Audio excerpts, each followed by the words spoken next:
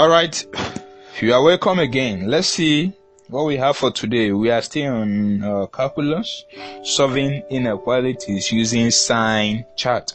And then let's see, we have find the range of values of x for which x all over x plus 2 is greater than 3 all over x minus 2. Okay, we say find the range of values of x for which x all over x plus 2 is greater than 3 all over x minus 2. Okay, alright, let's see how we're gonna do. We have x all over x plus 2 is greater than 3 all over x minus 2. What we're gonna do here is this. We want to remove the fraction, so we're gonna multiply some certain number to the both side. So we have in the denominator we have x plus 2, and then the other one is x minus 2. Okay, so we're going to take this x plus 2 square and then x minus 2 square, then you multiply both sides by the both square. Okay, now let me show you what I mean. Okay, now let's see, we have x all over x plus 2 multiplied by x plus 2 squared, x minus 2 squared, then is greater than 3 all over x minus 2 multiplied by x plus 2 squared, x minus 2 squared. Alright, good. Now x plus 2, we cancel 1 of x plus 2 here. Good. And then x minus 2, we cancel 1 of x minus 2 here. So after cancellation, what is remaining? We'll have x, and then after when one of the x plus 2 is cancelled, one will be remaining, so we'll have x plus 2, okay, in bracket, and then this one, nothing is touched here, so we'll have x minus 2 squared, then greater than, so in this side, so we'll have 3, and then this one is untouched, so we'll have x plus 2 squared, and then one cancelled in this one, so we'll have x minus 2. Okay, alright, let's see what we're gonna do. Please pay attention to this level. Look at this expression very well. What do they have in common?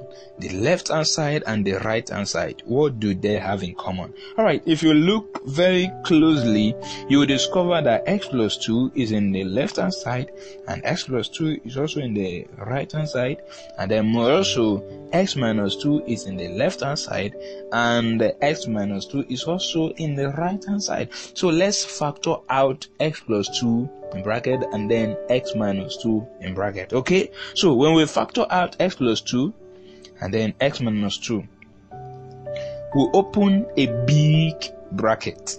Alright, so as we open a big bracket, what is remaining in the left hand side after factoring out these two terms? So what will be remaining will be x, and then you discover that this one have been factored, the x plus 2 have been factored out, right? And then x minus 2, there are 2 here, so we factor out 1, then 1 will be remaining. So what will be remaining will be x and then x minus 2.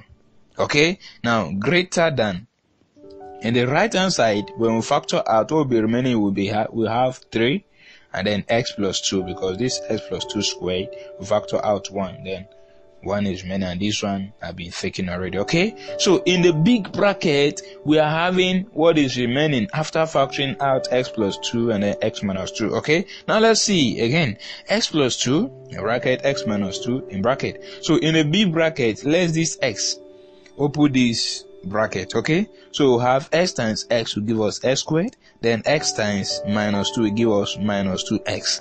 Now greater than, let's this 3 open the bracket also, so we'll have 3 times x, 3x, and then 3 times 2 will give us 6. Alright, is that clear? Good.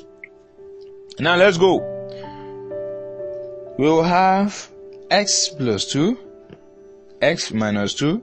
Now our big bracket will have x squared minus 2x. Now let's take the numbers or the values in the right hand side to the left hand side. When 3x is coming, it will be minus 3x. Okay, and then when 6 is coming, it will be minus 6. So therefore we'll have x squared minus 2x minus 3x minus 6 is greater than 0. Okay, I know you may have a question, but please hold your question write it down, you can forward it to my email, then we'll treat it personal. Alright?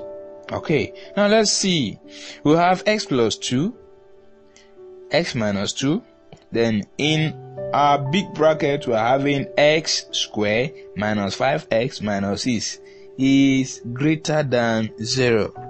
Now let's see. We're going to ask yourself a question. What are the two numbers that when you add them together, you will have minus 5? And then when you multiply them, you will have minus 6.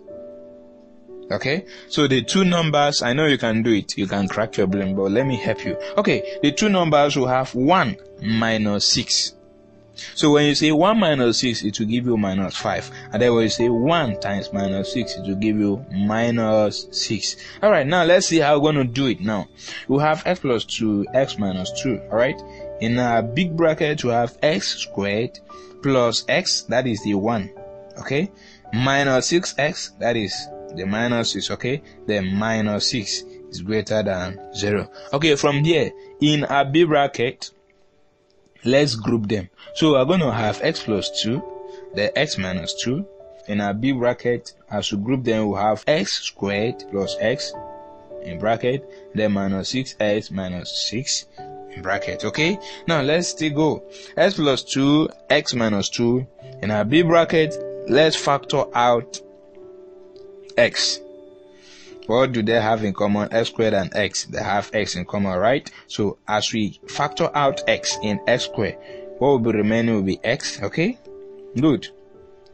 In x, we factor out, what will be remaining there will be what? 1. Now let me show you. When you say x times x, it will give you x squared. And then x times 1, it will give you what? X.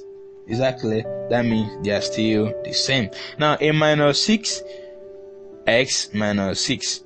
Let's factor out what they have in common. What do they have in common is minus 6. So when you bring out minus 6, what will be remaining is x plus 1. The same thing that is in the first bracket, okay?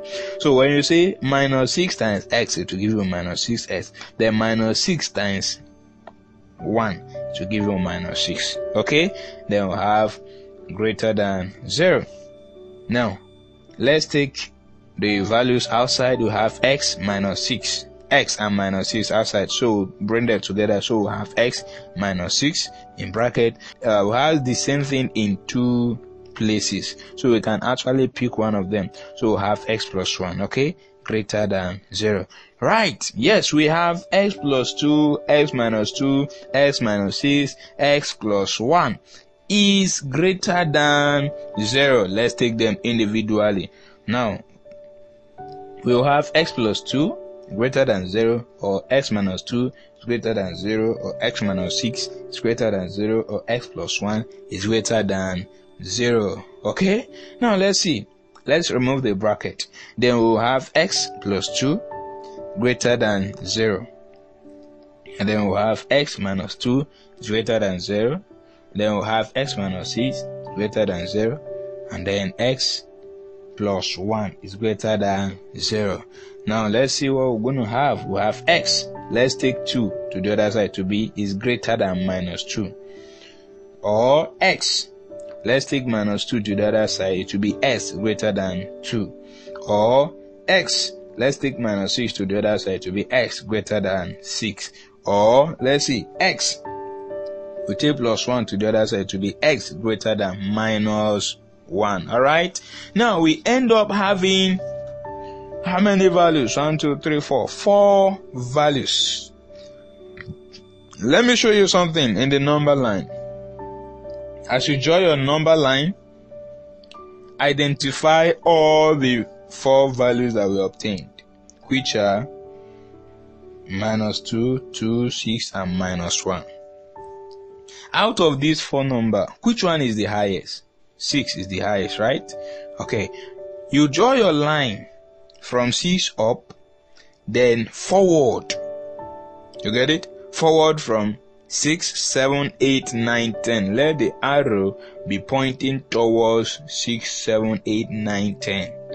Okay? Upwards. Now, the least of the values that we obtain is minus 2. Then you draw an arrow up and then downwards. to minus 3, minus 4, minus 5, minus 6, minus 7, minus 8. Okay, good. Now another value that we have is minus 1. What you will do here is just draw a line up. Okay, just draw a line up from that minus 1 up. Okay, good. Now another one we have is just 2. Okay, what you're gonna do is just draw a line up. Okay, so here now we have 1, 2, 3, 4, 5 range of values. How many range of value? 5 range of value. Now let me show you. Number 1 is x is less than 2. Number 1 range is x less than 2. That is from minus 2 downwards. That is from minus 2, minus 3, minus 4, minus 5, minus 6, minus 7, minus 8, minus 9, minus 10.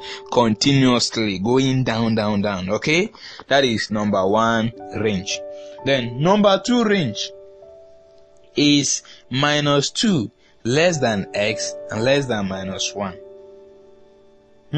Now what this expression simply means is x is greater than minus 2 and then less than minus 1. Okay? X is greater than minus 2 and then less than minus 1. Okay, in a simple language, another range is in between minus 2 and minus 1. In between minus 2 and minus 1. Okay? Good. Now let's see. The third range is minus 1 less than x less than 2. What this expression simply means is x is greater than minus 1 and then less than 2. X is greater than minus 1 and then less than 2. That is, in a simple language, another range of value is in between minus 1 and 2. In between what? Minus 1 and 2. Okay, the minus 1, the numbers in between will have 0, 1 and then other numbers. Okay, good. Now number 4 range of values is 2 less than x less than 6. That is, x is greater than 2 and then less than 6. X is greater than 2 and then less than 6. What it says is we have another range of value which is x is greater than 2 and then less than 6. That is the range of value in between 2 and 6. Range of value in between what? 2 and 6. All the number in between 2 to 6. Okay? Now the fifth range is all the number from 6 upwards. From 6, 7, 8, 9, 10, 11, 12, 13, 14, 15, 16, 17, 18, 19, 20 upwards. Alright? You get my explanation, right? Okay. Now we said we end up having 5 range of value, which is number 1 is from minus 2 downwards. Then number 2 range is in between minus 2 and minus 1. Then number 3 is in between minus 1 and 2. Then number 4 is in between 2 and 6. And then number 5 is from 6 upwards. Alright? Thank you very much. I am very sure that with this, you can go ahead and then draw your sign chart and then complete the signs. Okay? I'm very sure you can do it. Please try your hands. I will be very happy if you are trying them. Okay? Thank you very much. Please keep watching, subscribe if you have not, and then keep practicing. Thank you very much. See you next time. Okay?